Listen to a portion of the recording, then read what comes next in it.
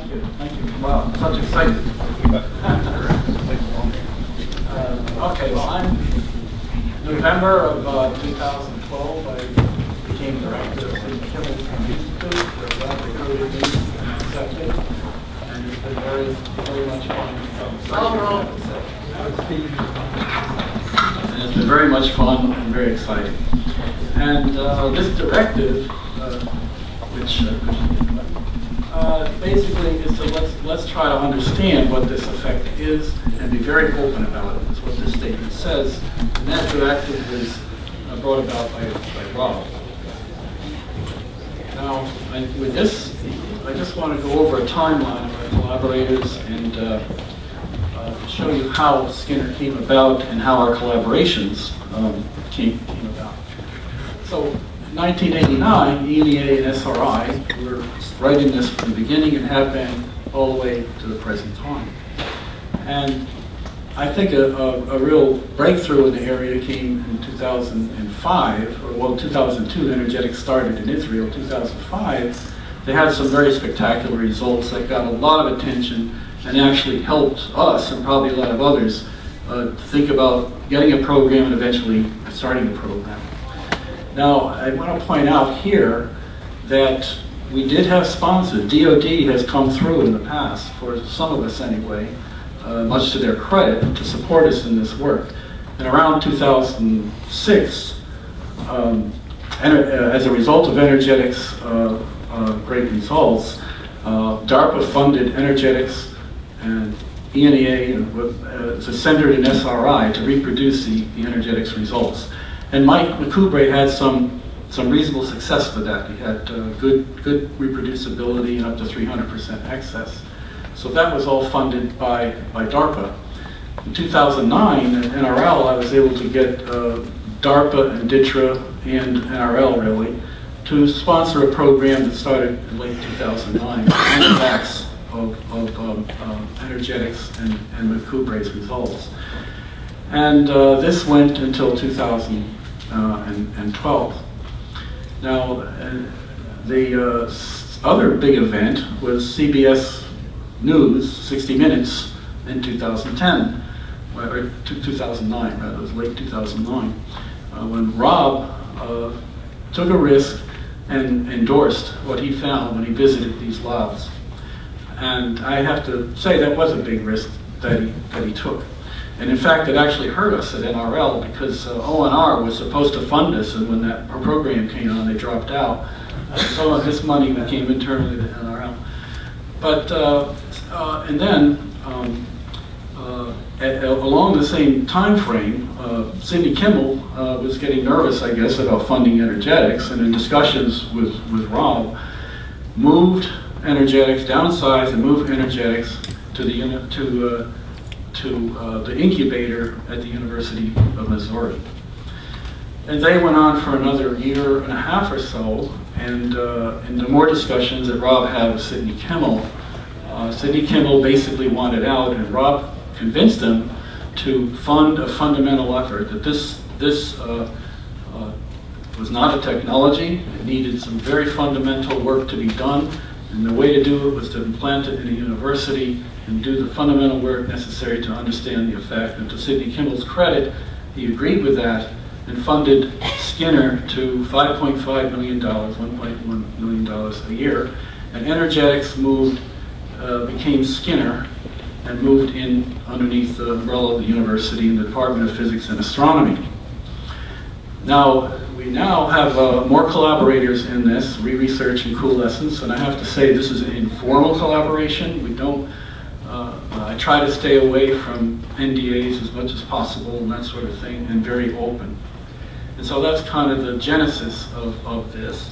And I have to say that it's quite amazing what one person, the difference one person can make in Rob Duncan in getting all this to happen, having a kind of conference here, and getting much more legitimacy to this field. Now you may not know Rob, he's been sitting up front, but just I was able to pull down his picture from his LinkedIn bio here. So that's called championship sucking up to your boss.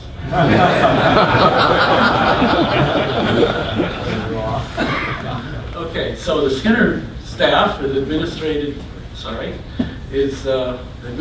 located in the Department of Physics and Astronomy here at the University of Missouri.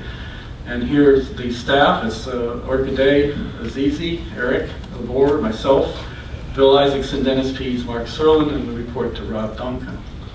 And we have laboratory space that was difficult to do, you might guess, at a university in both physics, and so many of you who visit them, and Department of Electrical Engineering. And Dr. Shuber Gangnapati was instrumental in for us in getting that space. We really appreciate that. So we have a number of professors have joined in, and I forgot to mention that one of the things that Rob did, again, that was extraordinary, was that he held meetings of the faculty here at Missouri and got their enthusiasm and cooperation, and we're doing work with SKINR. I'm sure the $5.5 million had something to do with that, but still, getting their cooperation and enthusiasm was an accomplishment. John Gall, you're going to hear from him tomorrow, or later today, is doing standard nuclear physics excitation functions for palladium, DP. Shubra, in electrical engineering, is doing CNT cathodes, nanoporous cathodes, artificially structured cathodes, and depositions on membranes, which I'll discuss in a little bit. Herman Kaiser is doing neutron scattering at the reactor, and here in Moore at Missouri. Katesh Kadi, Department of Radiology, is doing in situ nanoparticle deposition on cathodes, getting promising results out of that. Scott Kowaleski is making these beautiful miniature piezoelectron ion sources, very, very unusual, nice ion sources, and we'll do low energy ion bombardment. Mark Prelis, you heard from him Monday, I think, is doing neutrons from thermally shocked TIDX, diamond particle detectors. And you heard yesterday from Peter Pfeiffer, who's doing fundamental hydrogen charging in metals studies. So it's a nice collection of collaborators here at the university. And then we have some students we're supporting. You heard from Charles Weaver on Monday, I think. You will be hearing from them. Joseph, Mathai, and Somik, you heard from yesterday, making cathodes. Then we have two more who we won't be hearing talks from them. But we do have some young people in this, which we're very, very proud of. Okay, so energetics brought in a lot of power to this SKINR Institute, and just showing here some of the better results. And what I really want to point two things out here is that these results, again, were ENA fabricated cathodes by Vittorio Violante. And we got large powers, large COPs, long durations. Really the best data we have in SKINR is 40% reproducibility on an ultrasound electrochemical cathode system. And we're going to be using this, and I'll tell you a little bit later about that reproducibility to make some experiments a little later. But they really bring a lot of good history into SKINR. Let's see. So there's many activities that we have in the gas reactors. We have two gas reactors in the group, the Chelani replication and a high temperature reactor with a calorimeter. In electrochemical cells, we're doing cathode development. There's many choices. Self-assembled nanoparticles, nanotubes, artificially structured, new alloy compositions, dealloying, and nanoporous palladium. These arrows mean I'm going to discuss these a little further. Magnetic fields, in situ ultrasound surface simulation, glow discharge cleaning, hydrogen permeation kinetics, radiation detection, and these are the related studies that I just talked about with the faculty. So, as far as cathodes are concerned, what we want to do is generate a group of collaborators, and we will like to have more, in which we go through and systematically make cathodes and spread them around the groups to get data faster to see if they are viable cathodes or not. So we can run hundreds of cathodes fabricated, and we want to use common equipment and common protocols. The common equipment is this peak cell designed by NRL. They're easily fabricated. P.J. King has fabricated quite a few. We got 6 of them from him. This calorimeter is an NRL designed calorimeter, SAVET calorimeter. It's very convenient for these studies because you can get in close. You can take this and modify it if you want to get in to tickle the cathode somehow. It's a differential calorimeter capable of 1 milliwatt sensitivity. And I think using common equipment is important. Research and coalescence are using it and will be using it. ENA's got them, TSEM's got them, NRL has them, of course, and we have some. So expected progress as we hope to arrive at better reproducibility in the electrochemistry experiment. So these are a couple other plans. Now we're very open, so I'm telling you things that we're going to do here, not progress. We have it pretty shortly. But I'm impressed by the fact that I think magnetic fields help out this situation, and they're not well characterized. There's previous work by Bockris, Mitch mentioned these yesterday. Bockris, Boston Gordon, it's Allwar, Craven, and Lutz, and Mitch Schwartz all believe in using magnetic fields, and we're going to try to do this in some systematic way. Now the other one over here I have high hopes for, and what we have is a very thin walled wall on one of these calorimeters, or actually the first one's not on a calorimeter, in which we can get out very low energy radiations and detect them in air out here. And we think that low energy emissions has not been thoroughly investigated in real time, and the expected progress will help reveal the mechanism. Now we just heard about 1.5 kilovolt X-rays. This system will be able to see those. This is a schematic of what it looks like. We have these silicon nitride membranes, which you can purchase commercially. The silicon is 500 microns thick and 1 by 1 centimeter, and this silicon nitride membrane is 1 micron thick. So Hubler has already deposited palladium on the membrane, put on a connection, electrical connection to it, and so we will do electrolysis on this system, and we'll be able to get out very low energies to show that. Another reason for doing this, not only can we get out low energies, but if you think of this in a calorimetric sense, most calorimeters are sensitive to 1, maybe 10 milliwatts.